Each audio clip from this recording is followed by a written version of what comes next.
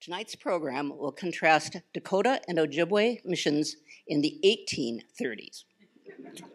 The missions were established by the American Board of Commissioners for Foreign Missions, also known as ABCFM. Our speaker, Bryan, will examine the ABCFM, the missions, local influential religious leaders, Jedediah Stevens and Samuel and Gideon Pond, and their relationship with Chief Cloudman, the Dakota people living in the area, and Indian agent Lawrence Tolliver. Linda will look at the mission at Lake Harriet and the lake named Calhoun in 1839 and renamed Bede-Makaska in 2018. Bryan taught language arts and social studies in North St. Paul, Oakdale Maplewood school system for many years. She has extensively researched the American Board of Commissioners for Foreign Missions, starting with one at Grand Rapids, Minnesota, at Pokegama Lake, where her family's cabin is located. Lake Pokegama is within the 1837 Ojibwe Treaty boundary, which she will be discussing. Also, Linda is a volunteer fur trade reenactor with the La Compagnie Historical Society. The La Compagnie reenactors volunteer at local historical events. Please give a warm welcome to Bryan. Hi. Am I on? Okay. I'm going to make a correction to what she just wrote. Pokegama Lake that I'm working with is a lot closer to us here. And in fact, if you had a war party, you would be up there a lot faster than going up to Grand Rapids, because Pokegama that I'm talking about is at Pine City, roughly 70 miles north of my house. And so you will hear about Pokegama a little bit tonight. I also want to say that at first I had thought that maybe I would come in costume for this event, and I was wearing a hoop skirt all this last weekend, and I'm done with that for a while. Should you need a good event right around the time of 9/11 next year, come down to the Leduc House in Hastings, where there is a wonderful Civil War weekend. And in the past, I've been the temperance lady.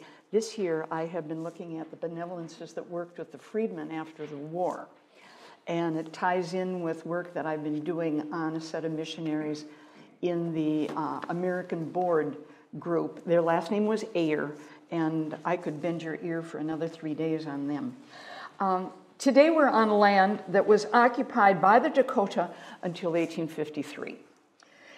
They removed then to a reservation on the Minnesota River. I am choosing to use these terms, Indian and mixed blood. I will say Dakota instead of Sioux, and I will say Ojibwe instead of Chippewa or Anishinaabe. But I think you understand where I'm coming from here. We have to choose our words. Missions under discussion today were Protestant Christian, with donors from New England and New York and Ohio primarily, with a strong Puritan flavor. They used the term pious. They were pious. And in part, that meant adhering to this standard. They have had a personal conversion experience, a rebirth into Christianity, if they qualify for church membership. This will become a very difficult point sometimes for a missionary, because do New England standards apply, or do Lake Harriet standards apply for some of this? No Sunday travel or work. No swearing, no gambling, probably no dancing, little or no alcohol consumption. They disapprove of customs that violate these standards. For example, multiple marriages and lots of adultery, very shocking. Mission staff were volunteers. They were unpaid, but the sponsor tried to provide food and housing, and they were allowed to hire help. Missionaries were volunteers. They did this as a benevolent service to mankind. My motive is to examine Minnesota history. I do not describe historic persons as winners and losers most of the time, but it's going to become clear to you that I dislike J.D. Stevens. And I like the Pond Brothers and the Williamsons. If I say something confusing, please raise your hand, because others are probably confused as well, except that I shouldn't say that. I'll have to put my glasses on. Tell me, shout out, explain. On your timeline, please, if you have a pencil, make a good strong line below 1837 and the financial downturn there, the treaties and the financial downturn, everything changed after that. And that's part of the reason why that wasn't a longer-lived mission than it was. Okay, let's meet the ABCFM. It's called the board, or you can call it the ABCFM.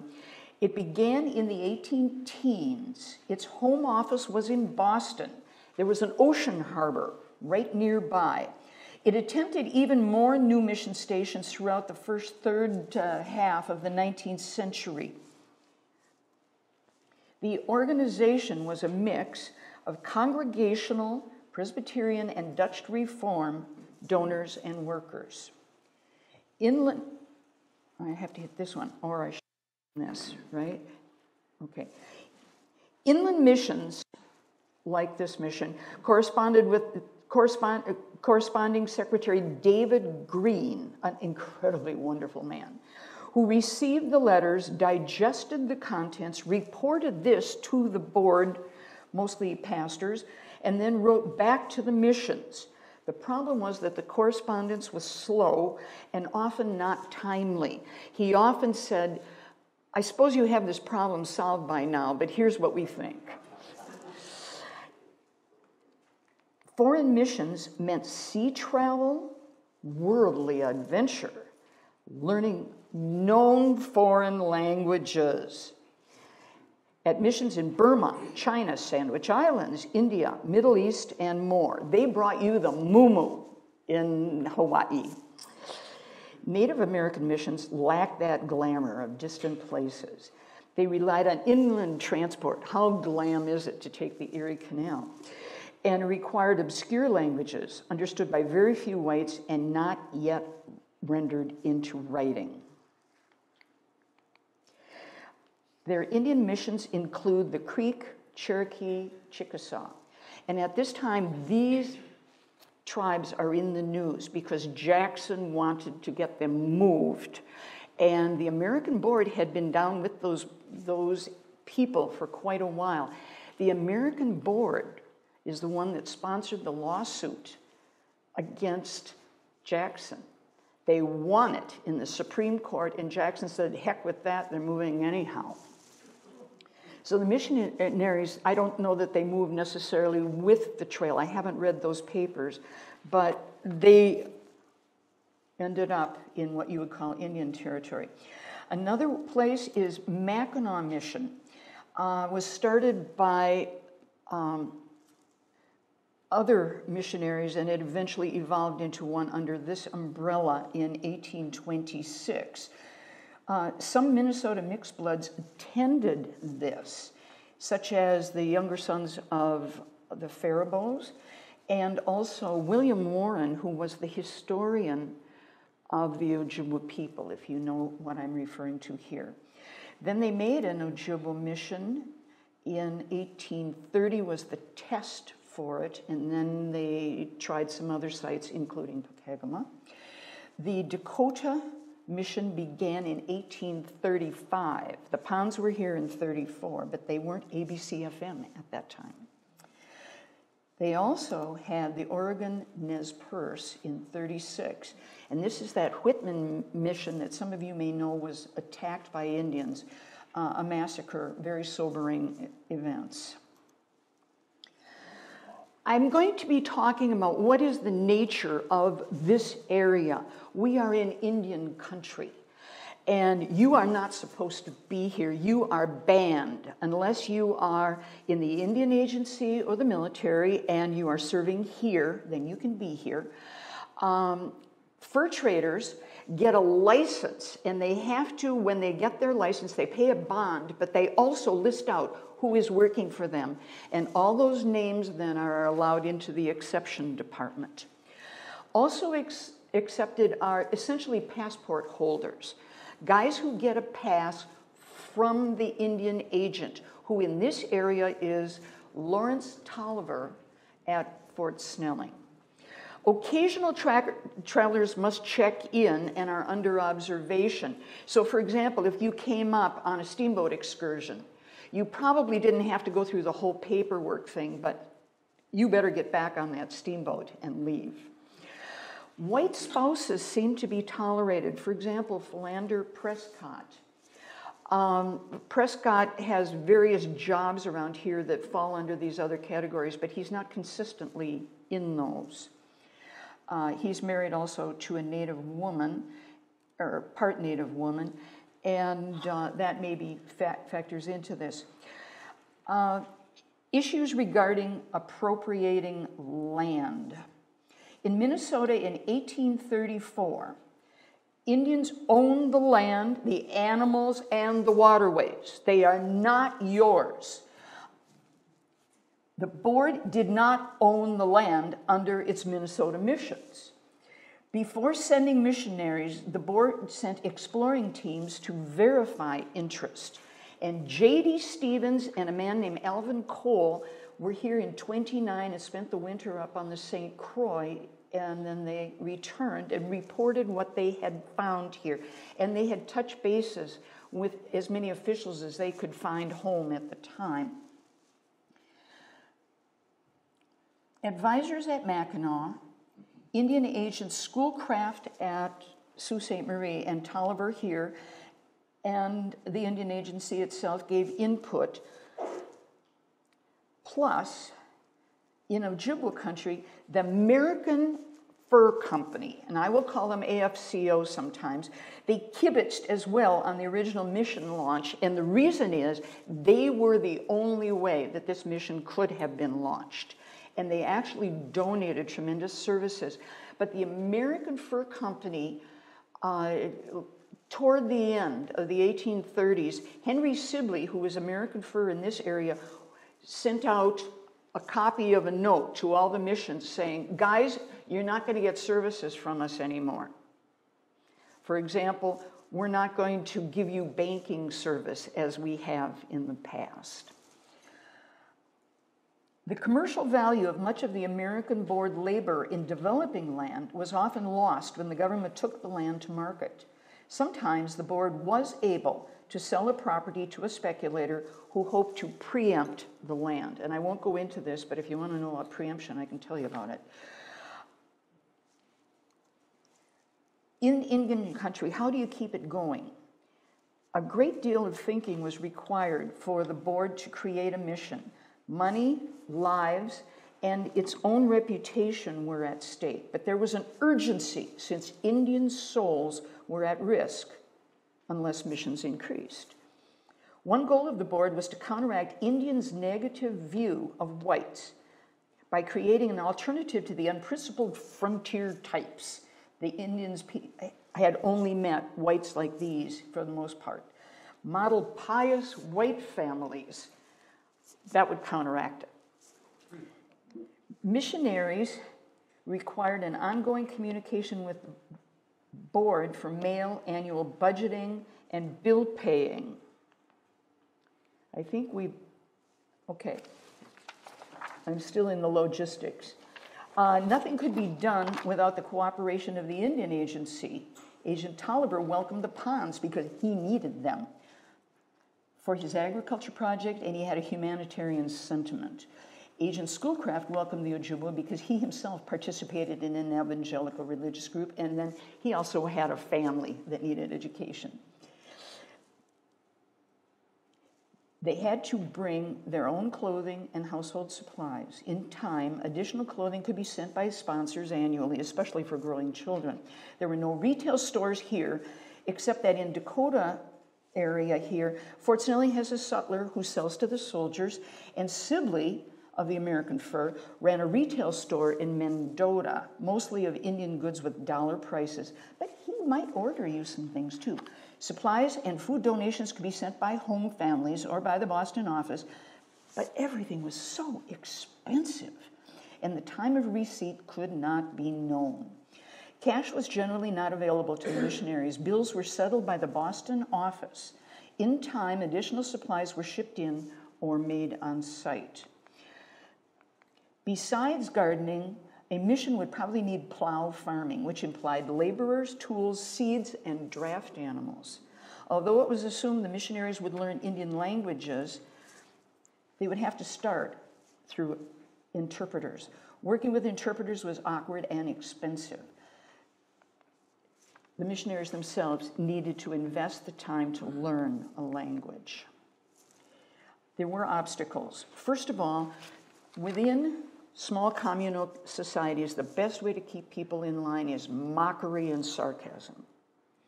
And this was extremely, extremely difficult to overcome. Sometimes there's true menace. I have recently read in the materials that I will cut off your clothes if you go to that church again. Well, that's a pretty good threat. Medicine men opposed them because their whole status was wrapped up in this. You know, you're going to take them off their thrones. Conflicting ideas between Native and Christian religions. For example, when you die, where do you go? Well, of course, the Dakota would tell you you're going south.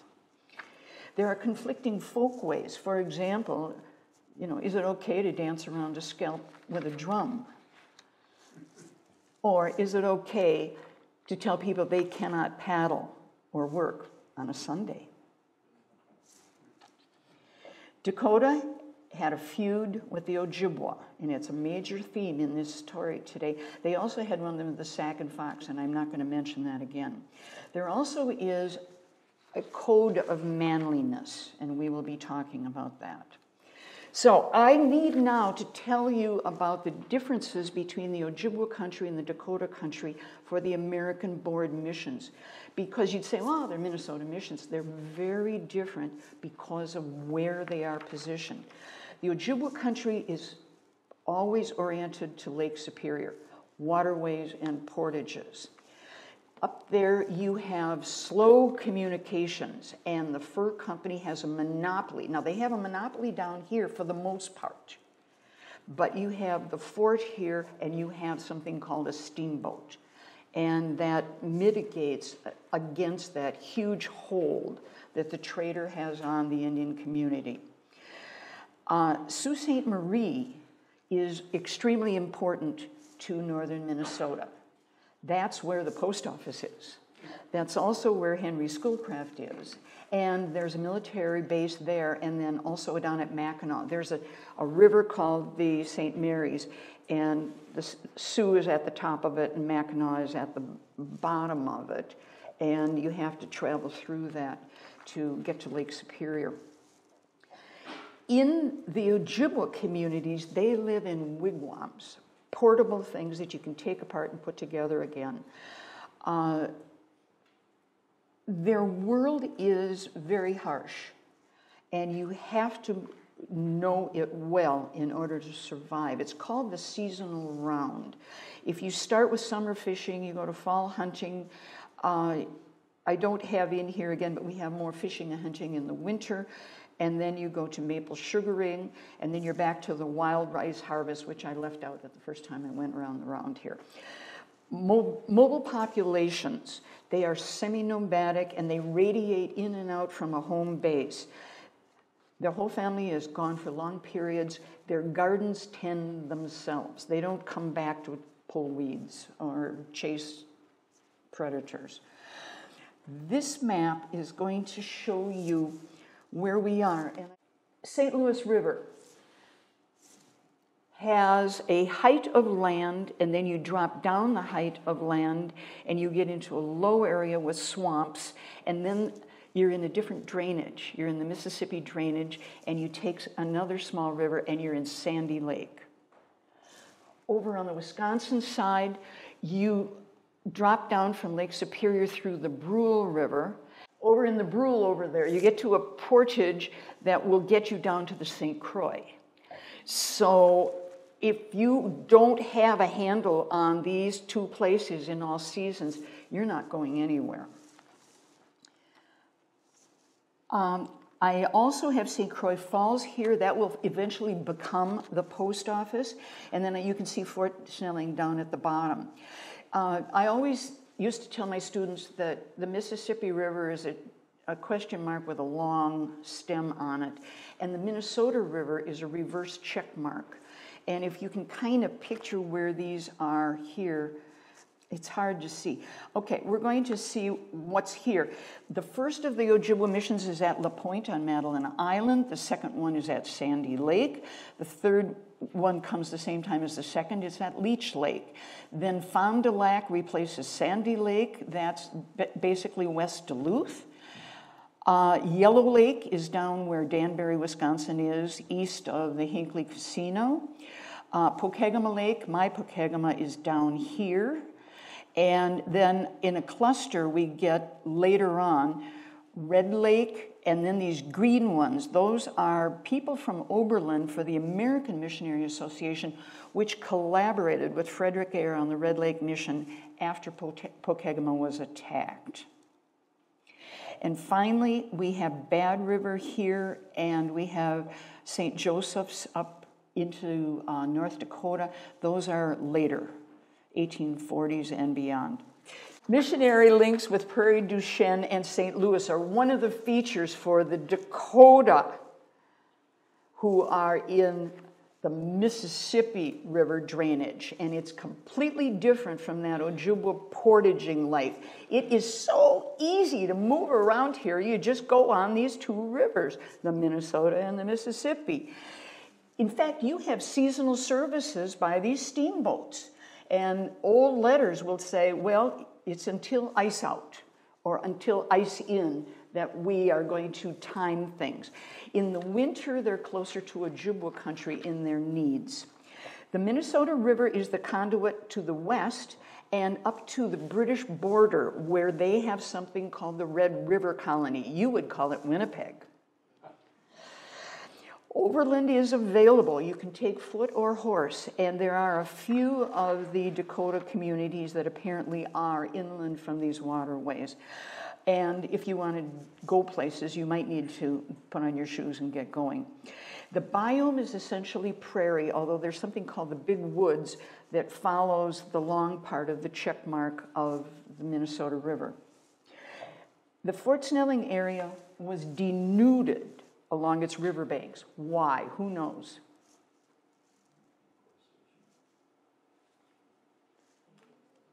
That's where you get your firewood for the fort. In this area, it was a prairie, and you can have prairie fires. And the ABCFM saw prairie fires out here, right here. So when you look out the window tonight, you better be careful. There may have even been buffalo. I don't hear a lot about it, but I'm good, right? Yeah. Okay, here are our Dakota missions. We're going to do this same gig. And am I making bad noise? Oh, don't push it anymore. Okay, we're going to start with Fort Snelling and Traverse des Sioux. Thank you. Okay, here's Fort Snelling, and if you leave from Fort Snelling and you want to go to the bottom of the check mark, Traverse des Sioux is where Gustavus College is in St. Peter now. Okay, and if you stopped at Traverse des Sioux, there would be an American Fur Company post there with Louis Provençal, who, by the way, can't read, but he is really good at picture drawings for all his goods in his record keeping. But if you got out of the boat there and started going across country, at least the water traffic would get you this far. Low water is one problem, and water access is another. I don't know who owned that watercraft or those watercraft, but they were bateaux probably, and that's a flat-bottom boat that you would row and paddle. Paddle fore and aft and row in the middle. You'd sit right on the bales and boxes in it. Once you're down at Traverse des Sioux, you offload. And now is the overland trek, either across that land area there, or you start going up. The other way that you can go is simply to start at Lake Harriet and start walking. And you could walk out to Lac qui Parle. So let's find out where that is. Lac qui Parle is the Renville trading post. And just as the American fur was extremely important to the Ojibwe missions, without Renville, there would never have been this mission. They actually lived within his palisade and in his house for a very long time. Adding to that, we have some non-ABCFM people at Kaposha, that's South St. Paul. Those are Methodists. And then down the river at Red Wing, we have Denton and Gavin, known as the Swiss Mission. Those are both French-speaking Swiss, and they are, one of them is married to a former teacher from Mackinac. Later on, Kaposha will have an American board Williamson presence there. And then down at Wabasha's village, that's the place where J.D. Stevens will go before he leaves the Mississippi area. Later on, more, you have Oak Grove.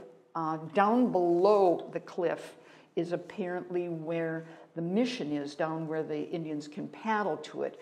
But Gideon Pond puts his house on the top of the hill, and if you go there today, it's worth visiting, the Pond House in Bloomington.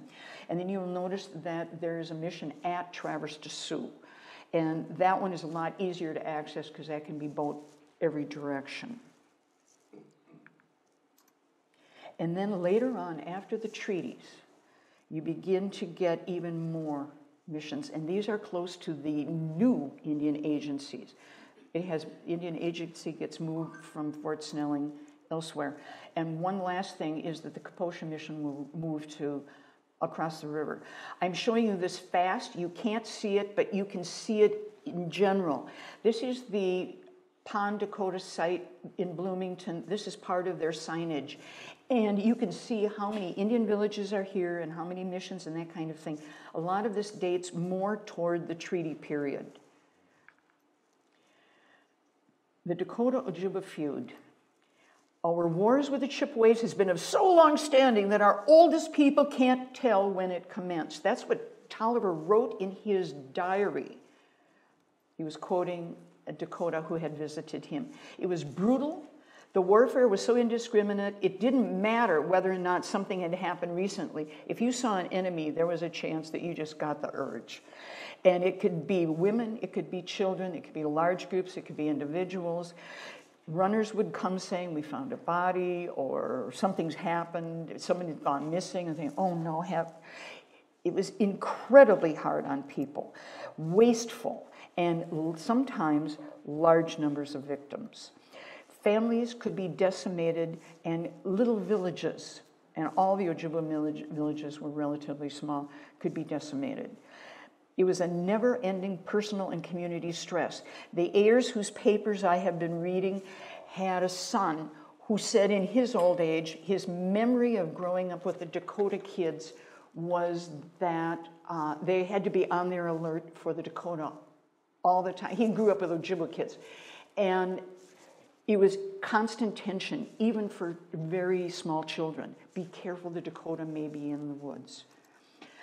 In 1835, the government got around to enforcing the boundary that had been set in 1826, that Prairie du Chien in a confab, and they sent surveyors, and they set up pillars after surveying the line that the Indians had agreed to. And you know what? Those pillars got knocked over immediately. Missionaries alerted one another if intertribal violence seemed possible.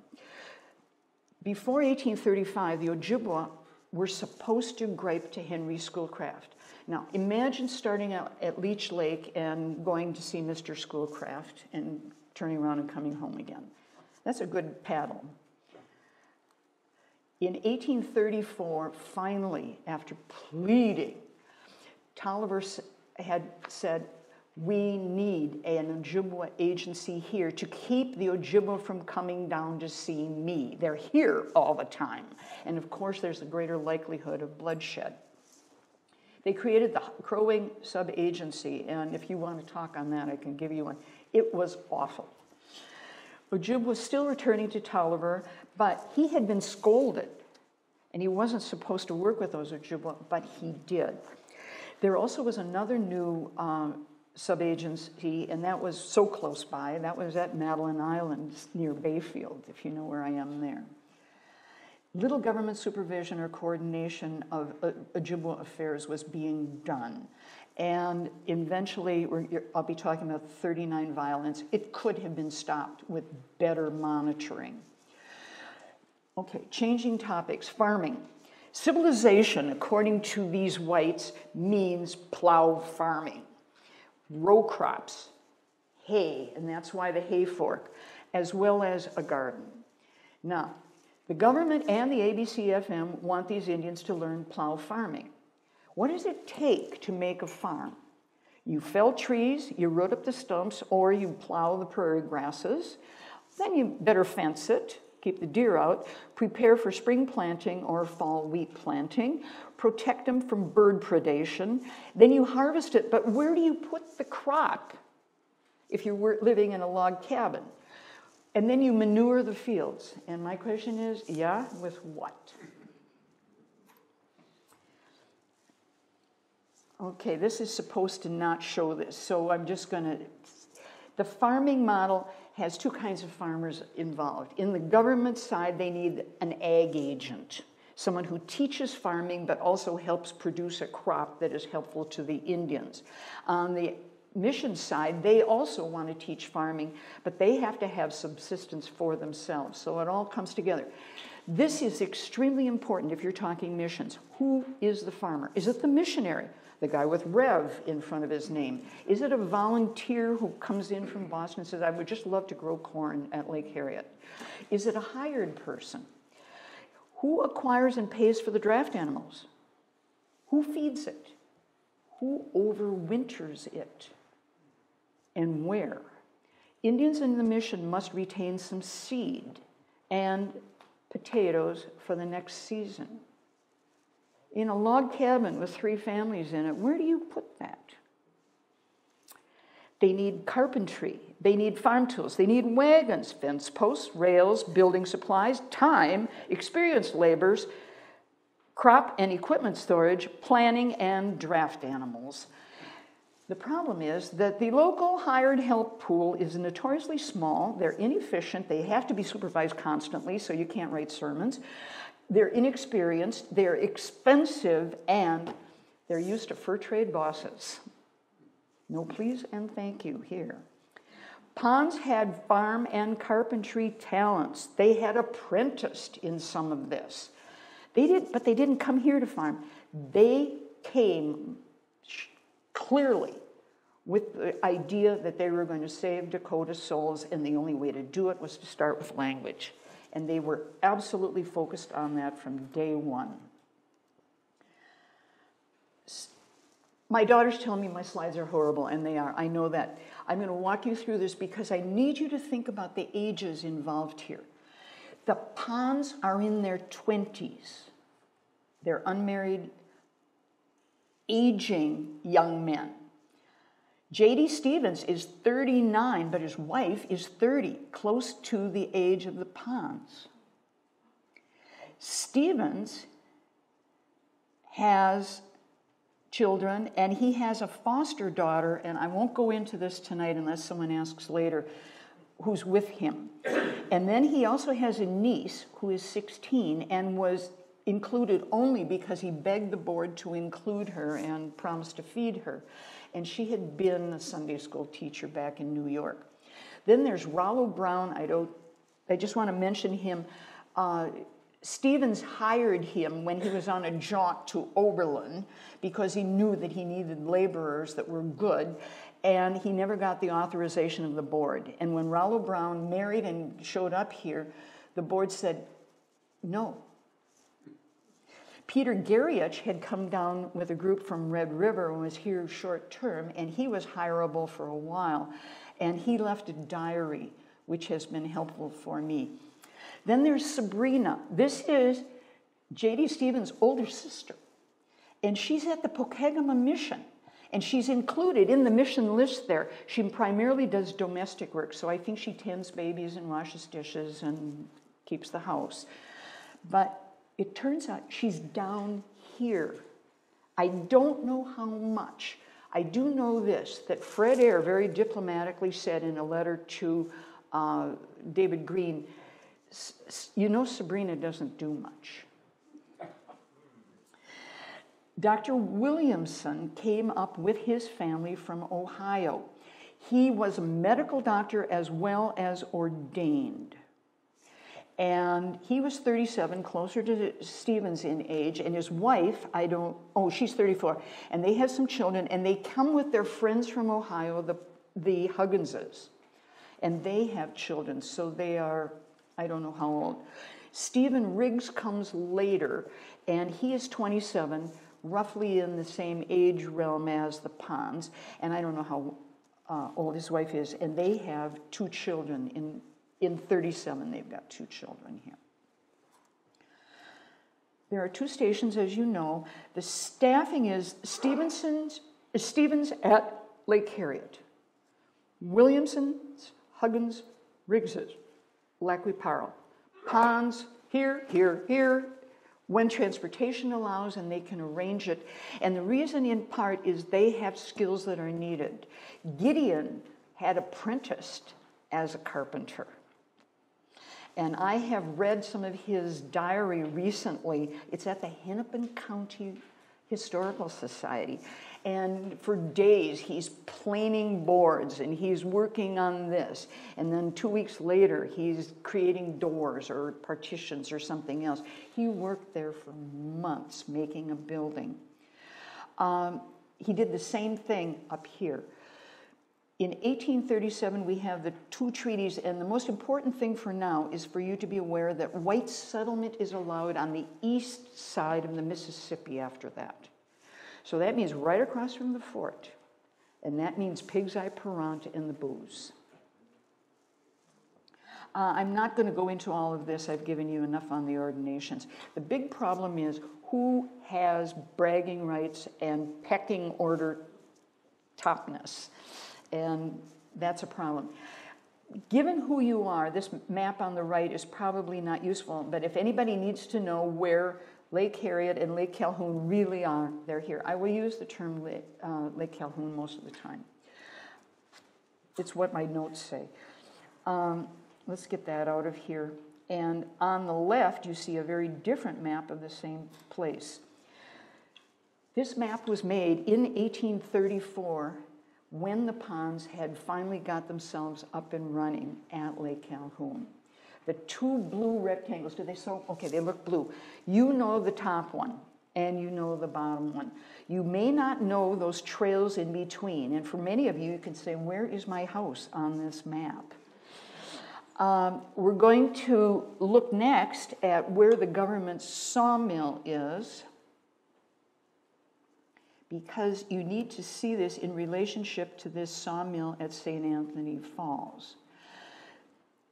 Over here, my arrow's a little too long. That's the Indian burying place, but closer to the lake, I believe, is where the agricultural project that Tolliver was running is. Down here, this is the Cloudman Village. Believe it or not, those little things are teepees. And then this is the original Pond House in the fall of 34. And later, that was called the Pavilion Hotel. So the house must have been taken down or something happened to it later on in the 19th century. Now, I want you to ask yourself, how do you go from here down to Fort Snelling? And figure it out. On Little Lake Harriet there, the Lake Harriet Mission will be there, and I'll show you better than my arrow shows you later. Here's where Sibley's store is, and you have to ferry across the Minnesota River to go over there. So if your wife says, as you go shopping down in the fort area, leaving from Lake Harriet, you know, be back soon, honey, you can guess how soon is soon. Okay, Tolliver's farming experiment. It's called Eatonville or Pondville. Eaton was the Secretary of War under Andrew Jackson, and Calhoun was the Secretary of War under previous president. So we're buttering up the Indian Agency and the War Department here, because the Indian Agency is part of the War Department at this time. In 1828, he began the experiment with 2 Dakota families at Lake Calhoun, and he got hold of oxen and a plow. Excuse me, he is Tolliver in this, but the agreement was that these could be Cloudman people. Cloudman had had a bad experience. He and his hunting party were out on the prairies, and a blizzard came up, and they nearly died. And he told himself, this is not a good plan, I need a plan B. And he began to consider the idea of more subsistence in farming. Now we've talked about, there's something called a farmer house later on in the ponds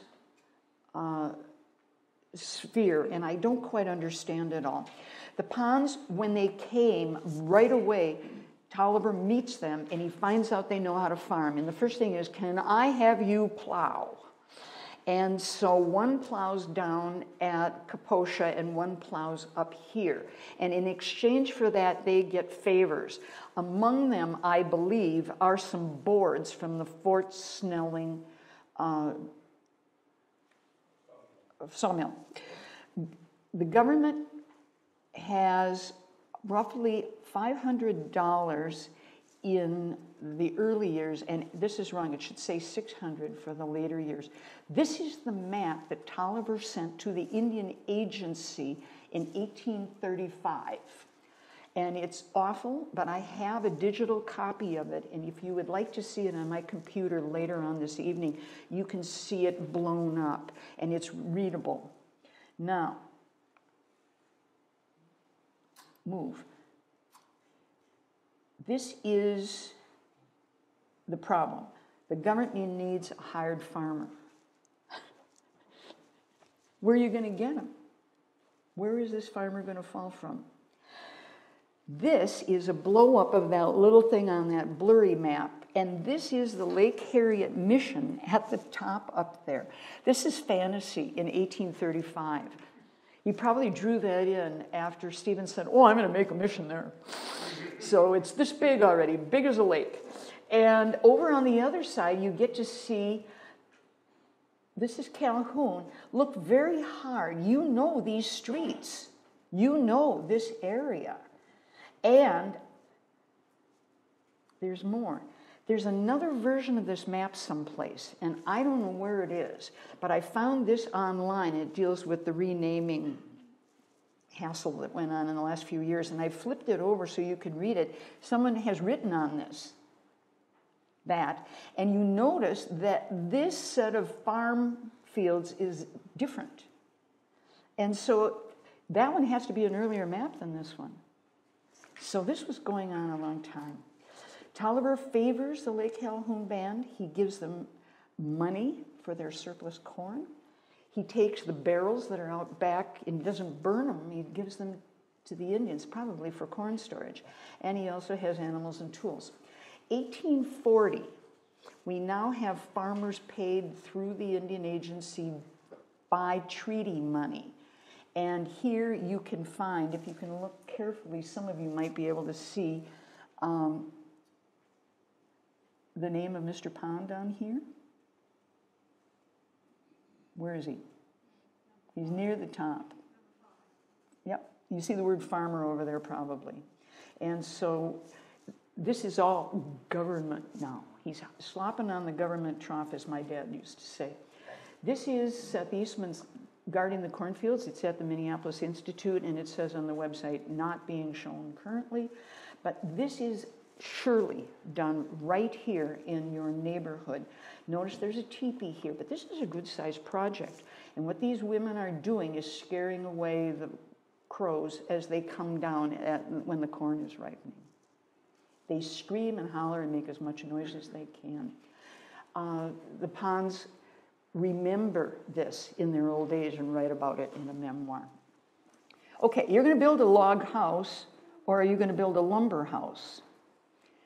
The nearest civilian sawmill is at Chippewa Falls, and it's illegal. Tolliver had given permission for it, and then the rules were changed, and he was really supposed to shut it down.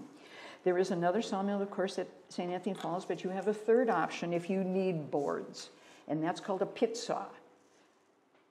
I'm not going to go into pit saws much right now, but just know that it takes two guys, a scaffolding, and you put the log up on the scaffolding, and it takes a very long saw. One man at the top and one at the bottom, and guess which one is more fun? Log houses, whether you're going to put logs in the pit saw or build them into a house, you have to be able to haul them. You don't pick up a log and bring it home. Laborers are needed to square it with an adze, so you have square sides if you want a really nice house. And then you need ropes and scaffolding, and you have to be able to lift it. And if you're going to put something between the logs, I recommend deer hair, because it's like little balloons. There's a bit of air in there, and it'll fill those spaces even if it's crushed. And you have to drop the logs, or if you're making a Lincoln log house, you have to make the corners be different. Drop the logs and put them in basically a long gully log on the corners. That's a French-Canadian style. The floors are half logs. You can make partitions. I don't know how you're going to make them without boards, but you can do it. And you have to have a stair to get up there.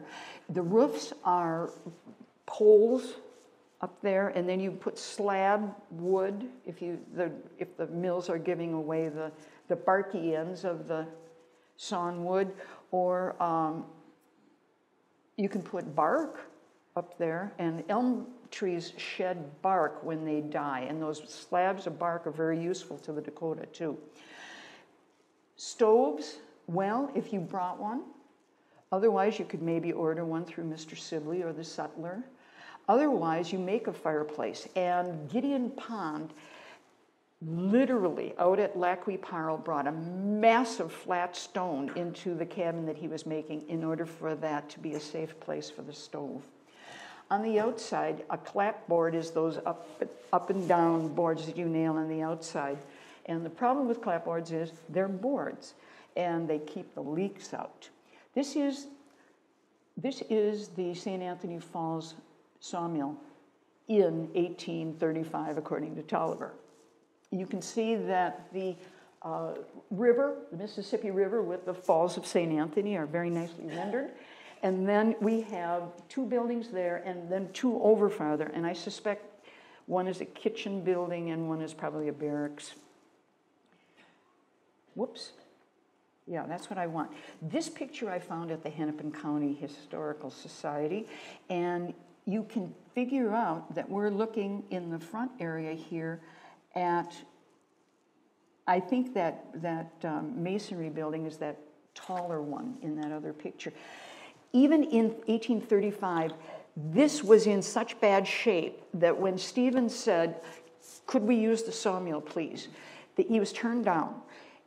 The request had to go to Washington and get authorized, but the other thing was that it was in such tough shape that there had to be a detail of soldiers up there monitoring and keeping it safe while things were going on. This is Lake Calhoun. The pond cabin was on the crest of that hill to the right. This is from the book, Two Volunteer Missionaries. Few civilian workers in unceded West, so who's going to help? As we said, the French Canadians, maybe, short-term persons, Indians, or husbands of these. The big thing is how expensive they are. And in the letters to the board, they're saying, you have no idea what we have to pay for help here, and this lousy help. And if you take this $15 to $25 a month, multiply it out 12 months, and have it for a couple of guys, you have roughly the amount of money that would keep a small mission going without hiring any help. Few civilian workers, we did that. Stevens decided against siting the mission at Lake Calhoun, and his excuse was there's more timber at Lake Harriet. Now that may be a good excuse. I don't know if it really is. There was timber on the pond map. But I also, this is me speaking, I think it gave him a separation from Tolliver and the ponds. If they're going to be up there on that hill and back in that area up on Lake Calhoun, I'm going over to Harriet. I'm going to be the chief over there, and they can follow me.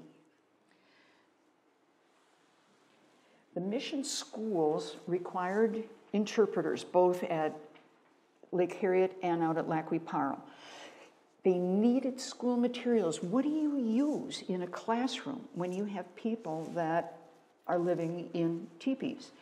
Mission women did most of this work. Who are the mission women? It's his wife and his niece. Schools and in the Renville area, everybody joins in working on that school. School in mission household is the standard until you get a schoolhouse. Now, when you first saw that first picture, that's the Lac Qui Parle mission that I had up here when we started. I believe that wasn't made until much later, perhaps when the place was reoccupied. Making that church was not practical as a beginning activity. It's just too much labor. These schools have lots of students enrolled, but roughly only a fifth are attending most of the time at most.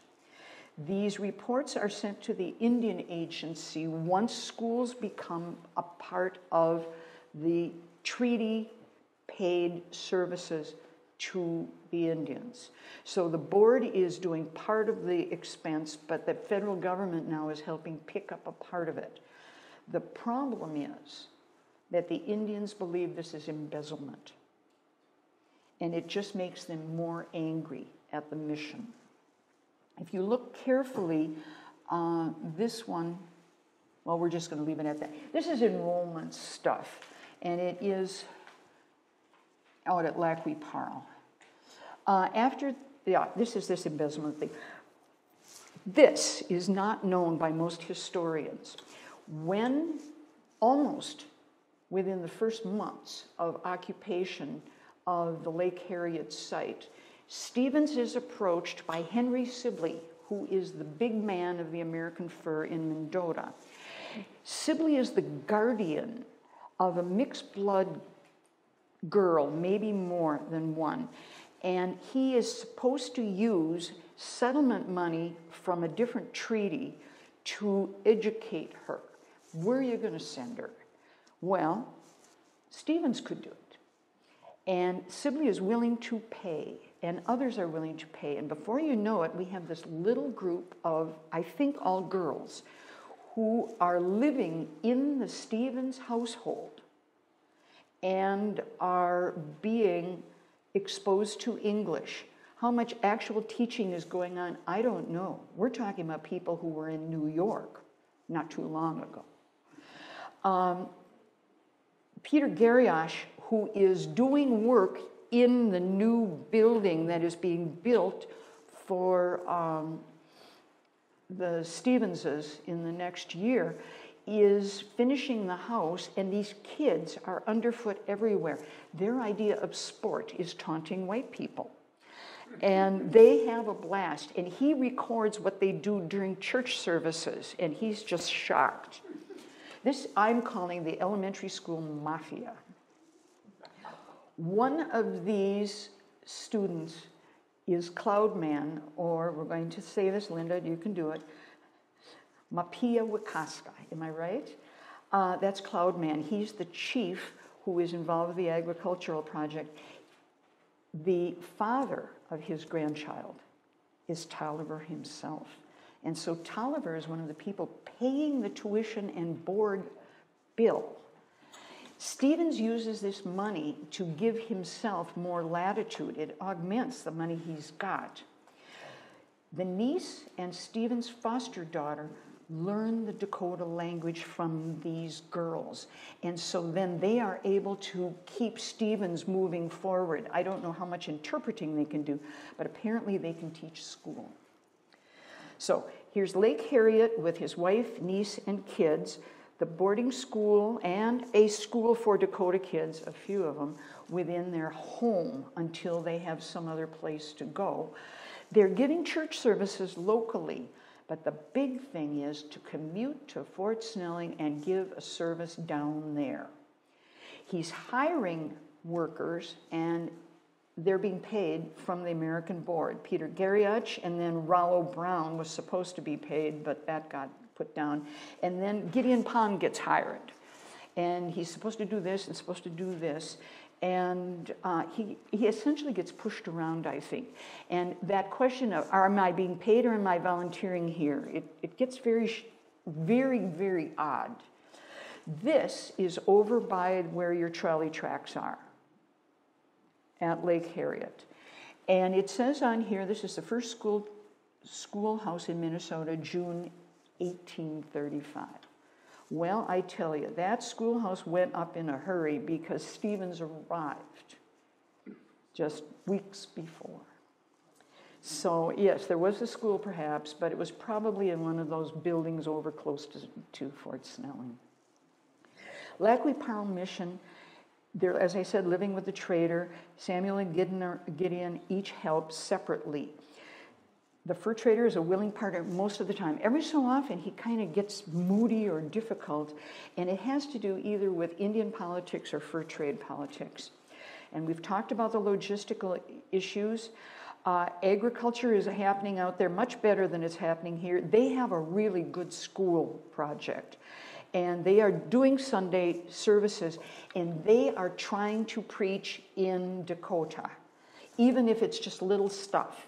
But they're trying it out, and it's clear that the mixed bloods and some native people are appreciating this effort.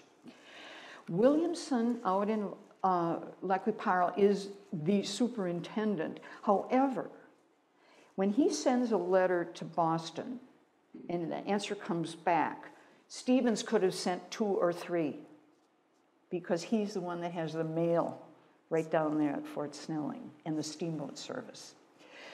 The visits between the places have to be coordinated, and this distance adds to the operating cost of that distant mission. The Pond brothers are a team, but they're separated, and I want you to think about the emotions that are involved. These are guys who have sacrificed everything, leaving Washington, Connecticut for this place, and now they're working with this. Creative interactions and new living arrangements advance the language program. All the difficulties make it even better for these language learners to practice their Dakota. There is supposed to be a group meeting every so often at Mendota, and the guys out in Lackway Parle do their best to have at least one person having a meeting. But you never see Stevens going to Lackway Parle, ever. The language project, you dive in and speak the language, collaborate with colleagues. The Ponds began their word book immediately. And the fort had an ongoing word book project. What it was, I can't tell you exactly, but they started this. And then Williamson joins in with Renville and a French Bible. And I have to explain this. Renville doesn't speak English. Williamson is trying to learn French, and Renville's trying to learn English, and they're housemates. And Williamson, I am guessing, brings his English Bible, and he's got the verse for this Sunday service there. And he and Renville figure out where this is in the French Bible. And then Williamson says some things that he has in his Bible, and Renville listens, and he kind of gets the idea of how the English sounds for these ideas. They're theological things, they're hard. And then the French Bible gets read aloud. And then I can just imagine Renville looking at the ceiling and saying it in Dakota. while Williamson grabs pencil and paper and is doing his best to render this. And then he says it, and the other man says it, and they practice it. Then it ends up in the pond word lists. And slowly, this keeps going on. Williamson with his growing list of Bible verses and that kind of thing. And the Ponds with their growing list of dictionary things. Pons and Williams share insights in vocabulary lists, and they begin to psych out the nature of the sounds. And they work up an alphabet, because some of the sounds aren't English. And they work up the vocabulary lists, and then Riggs comes. And now they have to show him, and they become teachers, and they're forced to go back through it all over again, and Riggs is listening, and they give themselves tasks. Today, when I'm in the field, I'm going to ask a man about his shoes. And then they work on that. Or today, I'm making this up, but you know what I mean. This is what I found at the Hennepin County Historical Society in Gideon Pond's diary. At the back of the book, he is writing down random seeming words, but they must be words that are showing up in the daily activities that he experienced during the day when he was writing his diary material. The result, this is our first book. Williamson publishes it at Ripley in his hometown in 1835. So that soon in the project, they've already made one. Later on, they say, oh, God, the mistake's in there. But they tried. At the bottom, I believe that's the Lord's Prayer. Eventually, the mission produced a dictionary, more teaching materials, hymns, a newspaper, and a Bible. And later on, much later, they do some translating. The boarding school plans fizzled, and I'm just going to let this go. There's a push for boarding schools, and the board has closed the Mackinac Mission boarding school, and they're never going there again. No mission boarding schools. Okay, 1839. We're on your timelines. We're below that line now.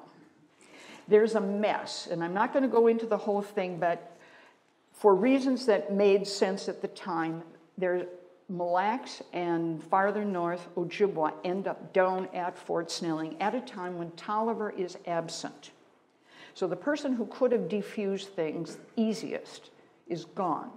And the other ones didn't realize what was going on until too late, other people that could have been here. And the result is that when the Ojibwe left, they went two directions. One group went up the St. Croix, and one went up the Rum River. And at both Battle Hollow in St. Croix and up on the Rum, there was an attack by Dakota from down on the Minnesota River. And the Dakota were extremely successful in general. And so, depending upon who I'm reading, there are between 100 and 150 dead. The greatest Indian massacre of the time that I am looking at in the upper Midwest. It is huge, and it makes almost no news within the Indian Agency. I'm still searching for information about this there. However, the newspapers get it. Steamboats now come up to Battle Hollow to pick up souvenirs. Tourism. In the missions, both up at Pine City and down here at Lake Harriet, these missionaries are absolutely demoralized. They have been teaching, turn the other cheek. War is not the way. You must be kind to your brother, even if he is not kind to you. And it's all undone. Additionally, the Crow Wing Sub-Agency, which was non-functional and not doing anything, the government just wrote it off. It never did build a building. It never did get a permanent staff that would stay. And it's gone. So now the Minnesota Ojibwe are forced, because Tolliver is no longer available to them. The Indian Department said that also. They have to go to Madeline Island for all of their gripes. So everything is getting worse. Cloudman sees a target in his mind painted on all those teepees at Lake Harriet. The Ojibwe are not going to stand for this. They're coming for him. And so he ends up down on the Minnesota River. Tolliver then quits. This man who has been in the agency longer than almost any Indian agent I have studied is gone. He has institutional memory that goes back to the start of Fort Snelling. He knows the chiefs, he knows everything, and he is gone. The commandant at the fort has to take over for him for a while, and then we get a new man named Amos Bruce. What takes down everything? I'm just going to say this. It's liquor and the annuity payments that are the new discouragers here. Liquor inundates the Indian West after the two treaties are signed in 37. And when Indians get an installment every year of money and goods, especially when they haven't experienced it before, they think that Santa Claus is coming, and they don't see the point of starting a garden and doing ag work. So then what's facing them is starvation, especially if the buggy doesn't arrive with all the stuff. With all of that, the configuration has changed. At the Renville site, they've already had problems out there, and that ends. Stevens leaves the American Board and becomes the Indian farmer for the government down at Winona, where Wabasha has his band. Hopkins family, Pettyjohns, and Jane Williamson will come in time in the 1840s. The Ponds are here in this area at the Baker House, and the Hugginses are there with them. Gideon then, as I said, goes to Oak Grove. Samuel goes to Shakopee, and it's called Prairieville. And the problem is Shakopee himself is not a very obliging guy, and I'm surprised he's there, but he had reasons to go. The Ponds will marry and then experience their own family lives. Riggs goes to Traverse des Sioux with Huggins in 1843, and then in the 1851 treaty, I've told you that some of these people go to that western end of the Minnesota River again. So here's the same picture you've seen before, but they will probably have more meaning for you now. And I'm just going to leave that for a moment before we start to sew this all up. Any questions on the map? Anybody? Is there a hand up? Okay. Thank you for listening. I'd like to introduce you to some friends before we completely end. These are your new friends. On the left is Samuel, and on the right is Gideon. They look like brothers. This is Mrs. Stevens. She goes from Wabasha's village down at Winona, at Winona. She and he end up over at Prairie du Chien on the other side of the river working with whites. And while she's there, she apparently gets direly ill. And she's dead very shortly after that. He will remarry and have more kids. She had left something that I just have to read. I have it resolved no more to look for good or happiness on earth. I have met with disappointment after disappointment. Here is her loved one.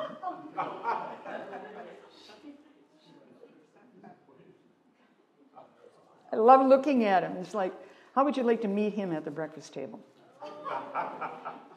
This is Dr. Williamson.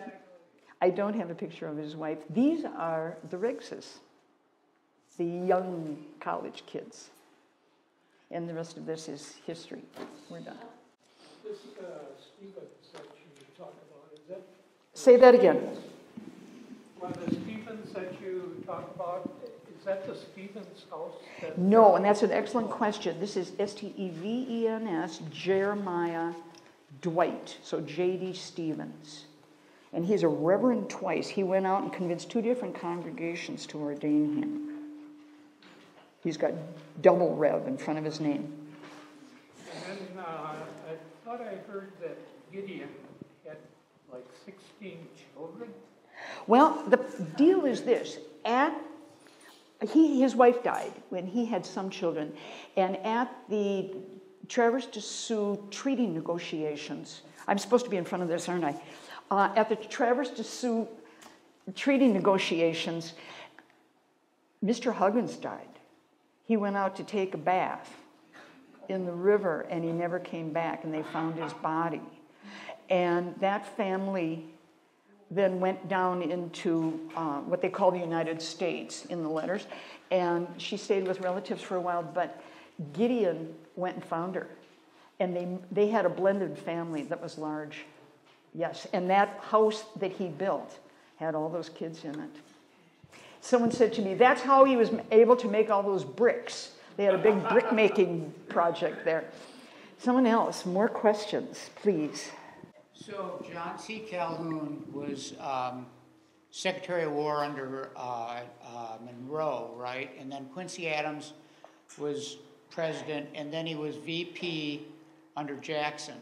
When was he involved with displacing the Indians? I mean, the ones that the 3 C tribes that you showed up there, I assume were the ones that he was notorious for. So was that when he was Secretary of War, or? Well, it's the Eatonville Project was the result of interactions with the War Department, and I assume, I don't know who named it Lake Calhoun, whether it was Tolliver or somebody else, but that's before the period that I've looked into, and I can't really give you the reasons there.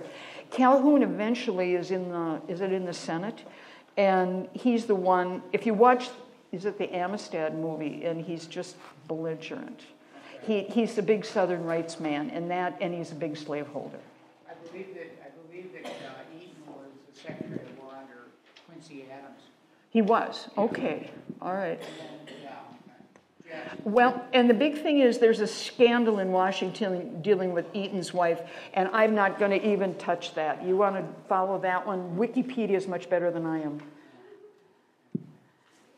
Okay, that figure that you came up with about the cost of running a mission back in around the period from 1834 to 1839, it's $550. In today's money, it'd be about 16,000 or so. Oh, if you took 500 as a guess, that's interesting. And all of that is donation money, sometimes coming in literally in pennies to Boston.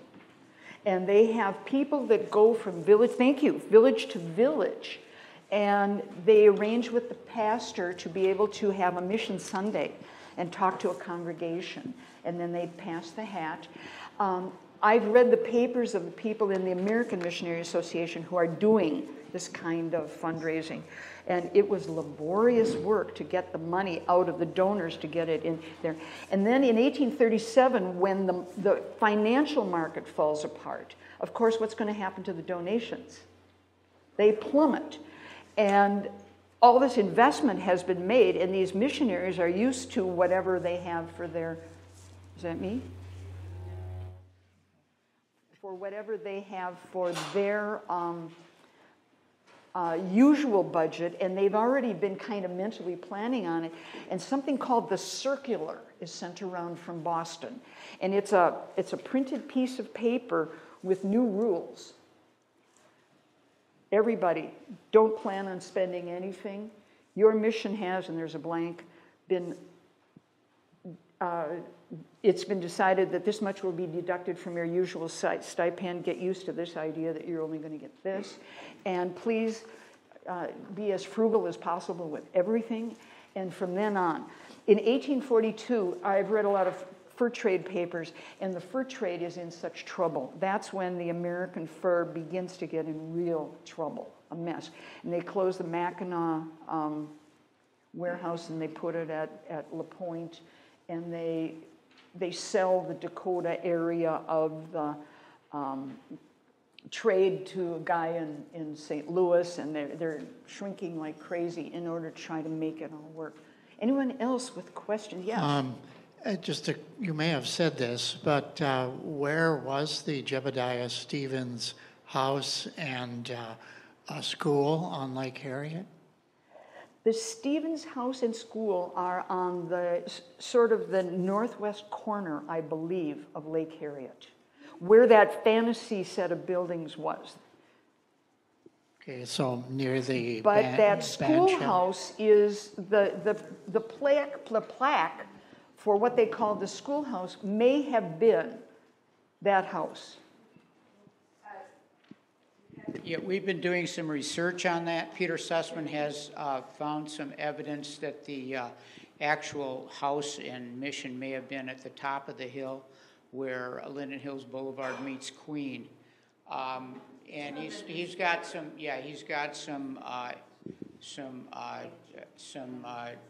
newspaper and some accounts. Thank you. That the plaque I don't may know not this be area, but if Lake Harriet is a clock, what time is it? Okay, this would be. It's at 42nd. Just give the address.